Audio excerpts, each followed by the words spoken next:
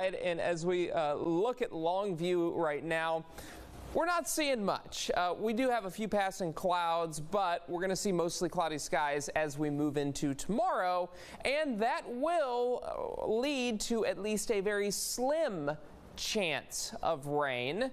Not a high chance. Don't cancel those plans tomorrow, but some of Deep East Texas could see a few showers.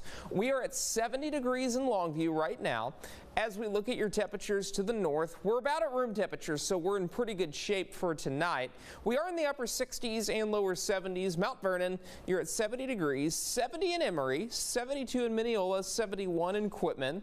Lindale is at 71. We've got lower 70s in southern Smith County. It's 71 in Henderson. Athens, you guys are at 70. It's 71 in Gun Barrel City. What's pretty interesting is Deep East Texas is a little cooler than what we're seeing up to the north right now. We're now in the upper 60s across Deep East Texas. Nacogdoches is at 67. It's 69 in Appleby.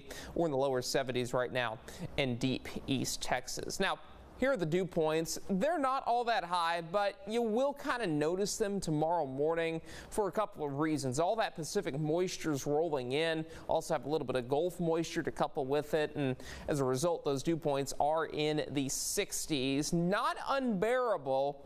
That's when we get to the 70s, but definitely noticeable for us. And that will set the stage for a small chance of rain. Doesn't mean everybody's going to see it, but some of us will. Isolated showers possible tonight. 67 will be your low temperature. High temperatures tomorrow in the upper 70s and lower 80s. So we will actually be a touch cooler tomorrow thanks to that cloud cover and the disturbance that will be moving over central and south Texas. And this is part of the reason why we are seeing that moisture. It's a powerful hurricane. This is Hurricane Lydia that is now moving ashore, and this will track across Mexico.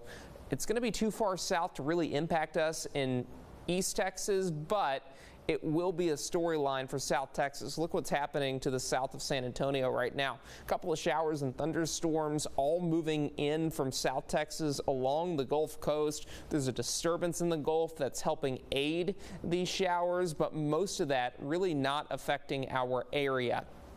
Could see some drizzle, could see a shower or two tonight in East Texas. We're mostly cloudy through tomorrow morning. The front we've been talking about over the last couple of days, that stays off to our north. So yeah, it will feel a little humid tomorrow, probably a little higher than what we like to feel at this time of year. But hey, it's East Texas. We're pretty close to the Gulf comparative to the rest of the country. So we'll just have to deal with that. That's 6 o'clock tomorrow morning.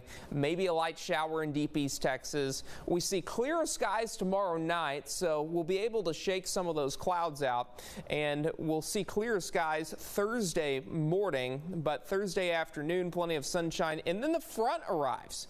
This is Friday, 9 o'clock. Front moving through the area. However, the front is going to move to the south and to the southeast, and as it does so, it will carry the cold air with it. The cold air is just going to be delayed, so I do expect on Friday our temperatures are going to be relatively warm. This is what I mean. I'll show you the 7-day. We've got plenty of sunshine Thursday and Friday. Despite the front moving through Friday, we still get to 84, but we really start to notice that difference on Saturday. 71 is all we get to.